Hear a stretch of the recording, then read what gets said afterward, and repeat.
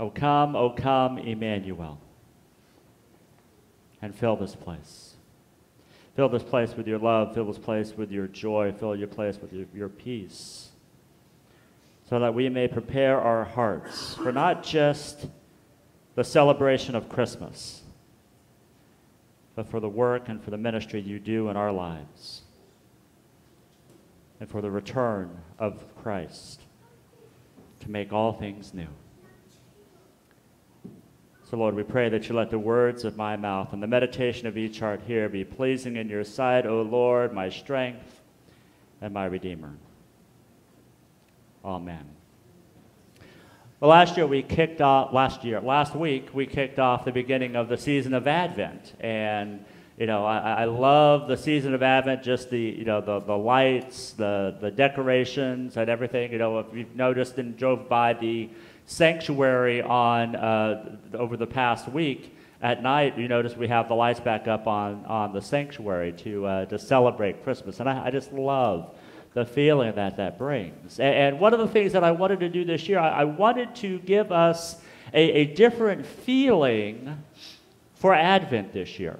If you have noticed, it's a little subtle change, but it is definitely a change that we have made this year. Over our Advent candles that we have on our Advent wreath this year, instead of being purple and one pink candle, we have blue candles. And I bought a new stole for this Advent season. I bought a blue stole because I wanted to change how we looked at this Advent season. Normally, we have had the color purple for our Advent candles and for the stoles that I would wear during the season. But for me, whenever I look at that, even in the middle of Advent, my mind goes to the season of Lent. Because Lent is the season where we do purple everywhere, and we have the stoles and everything. And when I think of the color purple, and whatever I think what color that represents, it represents to me repentance. Something that it comes to mind is sacrifice. Those two things are something that whenever I see the color purple, I think about in my life. And while the season of Advent is a season of repentance, and it's a season of sacrifice, I think it misses the full picture of what exactly the season of Advent is all about. And the color blue, instead of giving a picture of sacrifice or repentance, the color blue gives us a picture of hope. Having hope in something. And when we celebrate Advent, we are basically celebrating that we have hope. Now, it's not a hope about, whether your football team is going to win on Saturday or Sunday, or, I hope that I get a certain thing for Christmas this year, or, I hope that my car doesn't run out of gas before I get to the gas station. That's not what that kind of hope is, but the type of hope is a very deep-seated hope, realizing that there is absolutely nothing that we can do ourselves to earn our salvation or to make things right by ourselves, but we're saying that we are placing all of our hope in Jesus and what he has done and what he continues to do and what Jesus will do in the future. Remember last week we shared that Advent really isn't just about getting ready for the birth of the Christ child. It's not about getting your Advent wreaths out, or have those box of candies that you can take out, a piece of candy for each day until Advent. I think I saw somebody say that we're like 3 days away from Christmas because they're at candy number 27 or something like that or whatever. It's not about counting down to Christmas, although that's an important part of it, and we'll be doing more of a counting down to Christmas starting next week, but it's really about counting down to the second coming, to Christ returning in glory, to make all things right. So that's what I want us to be thinking about and viewing whenever we think about Advent. It's not about the sacrifice, it's not about repentance, it's all about hope. Where we place our hope in placing our hope in who Jesus is. Speaking of end times, there's a funny thing that happens whenever somebody mentions the end times. Sometimes people get really overly fixated on it and really have everything that they do and say and act on revolves around the end times. Or you just kind of ignore it. You just kind of put off, well, that's not really going to have to really do with me because I'm not planning around being around when the end times happens. But, honestly, do we really know? We really, really don't know. And I think the reason why that we either overemphasize the end times and we pull back so much on the end times is because it's a way for us to control it. It's a way for us to say that we fully understand everything that's going to happen or not happen. So if I really emphasize it and echo it and live in it, then I will know and have every step down that's necessary to make it through these end times. Trace and I, we have a YouTube guy that we like to kind of check in on every once in a while, who calls himself the third eagle of the apocalypse. And he has had a long series about the end times. Actually, I think recently he's just changed it to these end times because he fully is living and believing that the end times are right here and right now. And they are, in a sense they are. We are living in the end times, but I think there's a lot more that God calls us to live into when we think about the end times. Our scripture for this Sunday helps give us a picture and helps us to take a look at what exactly that means when we talk about living in the end times and living in the hope that we have this season of Advent. Our scripture comes from Isaiah chapter 60, verses 18 through 22, and I invite you to follow along in your Bibles, or we'll have the words printed on the screen for you to follow. Hear the word of the Lord from the book of Isaiah. No longer will violence be heard in your land, nor ruin or destruction within your borders, but you will call your walls salvation and your gates praise. The sun will no more be your light in day, nor will the brightness of the moon shine on you. For the Lord will be your everlasting light, and your God will be your glory. Your sun will never set again, and your moon will wane no more. The Lord will be your everlasting light, and your days of sorrow will end. Then all your people will be righteous, and they will possess the land forever. They are the shoot I have planted, the work of my hands for the display of my splendor. The least of you will become 1,000, the smallest a mighty nation. I am the Lord. In its time I will do this swiftly. The word of God for the people of God. Thanks be to God. Now, a little bit of backstory to this passage. Isaiah is writing this to the Israelites who have just been dealt a massive blow. And if we go back even a little bit further to chapter 58, we can see that there is just a lot of destruction, a lot of bloodshed, a lot of just unsettling things that the Israelites have had to live through.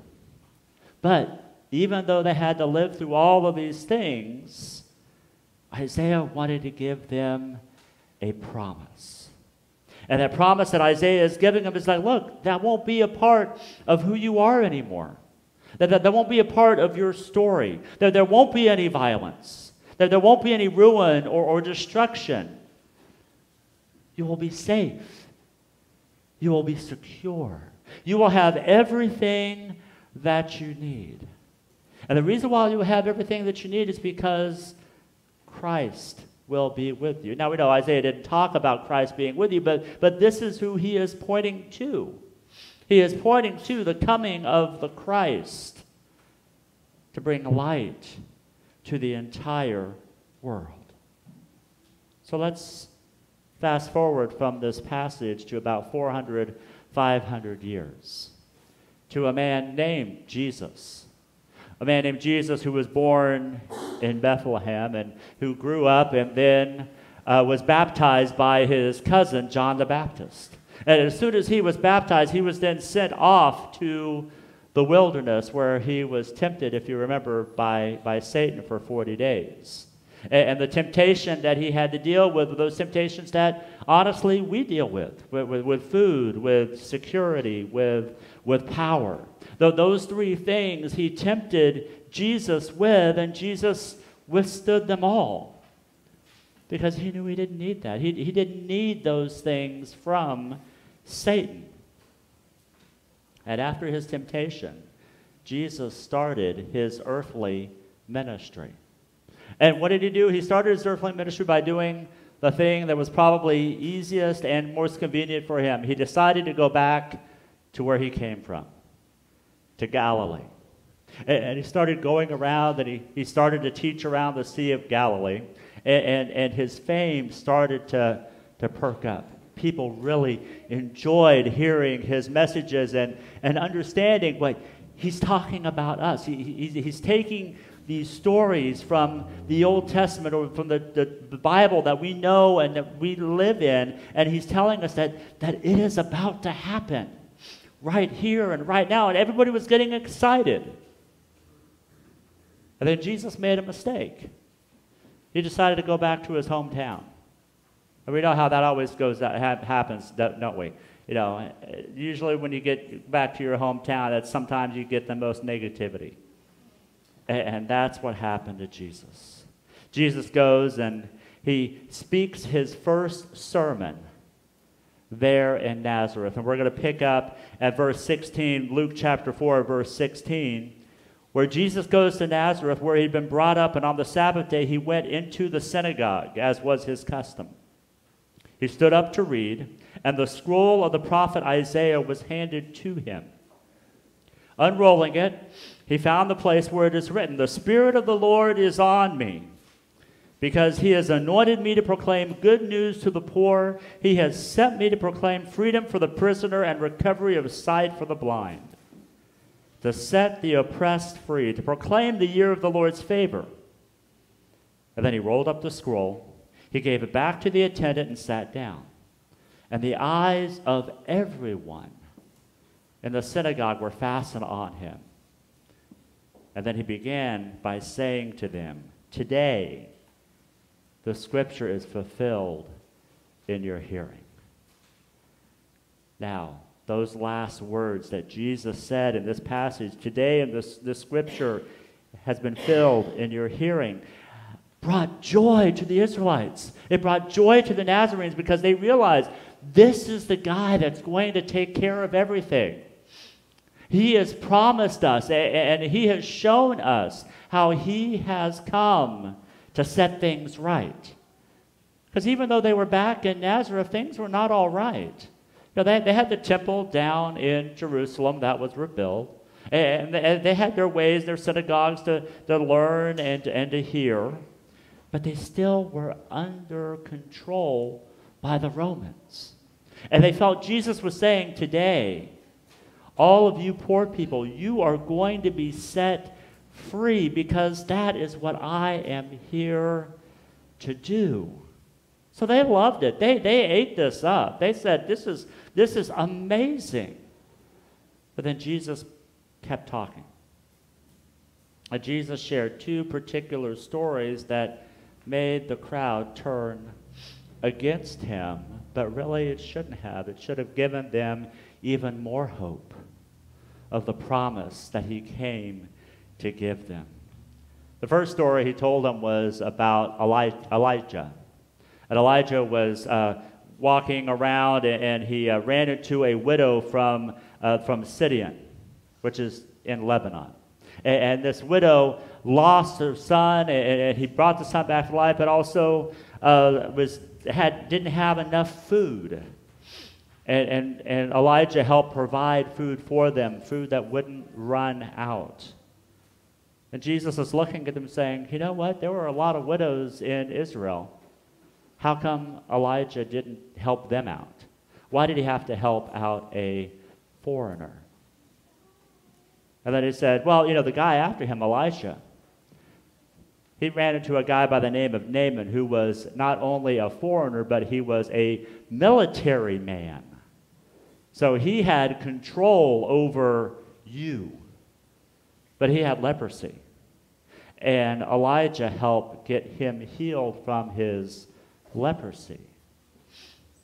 So, with all the other people in leprosy in Israel, how come Elisha didn't help them out?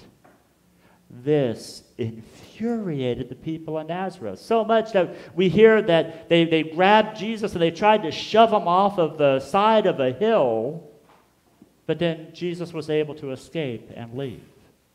And then we have this pattern. When Jesus is trying to give a picture of hope to those that he is talking to, and he continues to be rejected.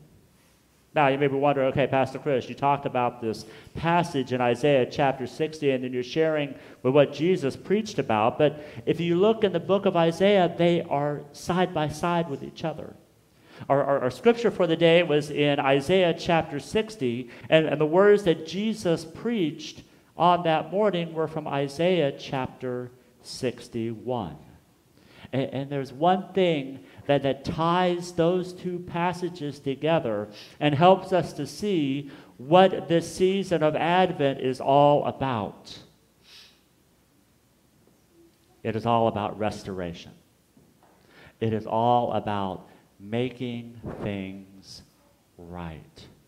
Things that were once broken and putting them back together. Instead of having a picture of destruction and bloodshed that we heard about in Isaiah chapter 58, we see a promise. We see a promise that there will no longer be any more violence, but everything will be restored by light. The light of Jesus Christ. A light that will never grow dark.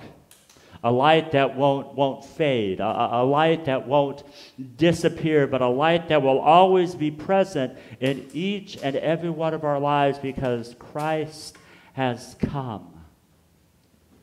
And we now are called to live into his light.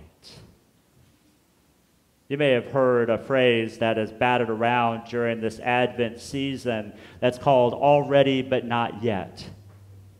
We're already seeing glimpses of the kingdom breaking through, but we're not fully all the way there yet.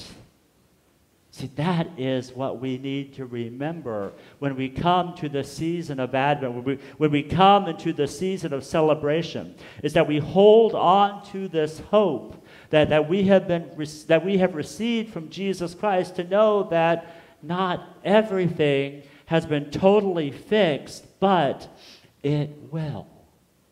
Not everything will be full in fruition, but it will come to pass because of the hope that we have in Jesus Christ. We see that when we just take a look at the news, don't we? We see this fully playing out. We see cancer invading people that we love. We see mental illness. We see school shootings. We see dictators. We see political uprisings. But Advent gives us the opportunity to hope. Advent gives us the opportunity to hope, knowing that we, all of us, are invited to be a part of that restoration. That we have a role to play in God's kingdom. It's what we pray when we pray the Lord's Prayer, to make it on earth as it is in heaven. But we have to remember that restoration isn't powered by us. It's powered by Christ. It's empowered by his love and by his grace. And when that becomes a part of who we are, then we can share that hope with the world around us. You know, when we come to this table, we come to celebrate communion for restoration, to make things right with us, within us. When we eat the bread and when we drink from the cup, we are reminded of what our scripture says today, that Christ came to restore our relationship between God. Now, not to pay a penalty or anything, but he came to be victorious over sin and the power of evil in the world. And when we partake of communion, we then are invited to participate in that work with him. It's a blessing. It's a blessing to be able to come and to receive the gift of bread and cup. It's a blessing because we come ready to receive. We come with our hands open wide saying, God, give to me your grace. Give to me the forgiveness of my sins so that I can then reflect you to the world around us. Would you please pray with me? Oh God, as we come to this table, we know that this world is not right yet. We can see glimpses of your kingdom breaking through the ministries that we have here in our church, through the way that we are in relationship with our sisters and brothers around us. So God, as we continue to move through this season of Advent, this season of hope, help us to hold on to that promise that there will be no more wars, there'll be no more famine, there'll be no more desolation, but through the light of Jesus Christ, the promise that we hear in Revelation that you will make all things new. And the power and grace of our Lord Jesus Christ that lives within us can then be shared with the world around us. So Lord, bless this holy meal, bless this time together, and allow us to fully live into the redemption that you have graciously given us. And we pray this in Jesus' name. Amen.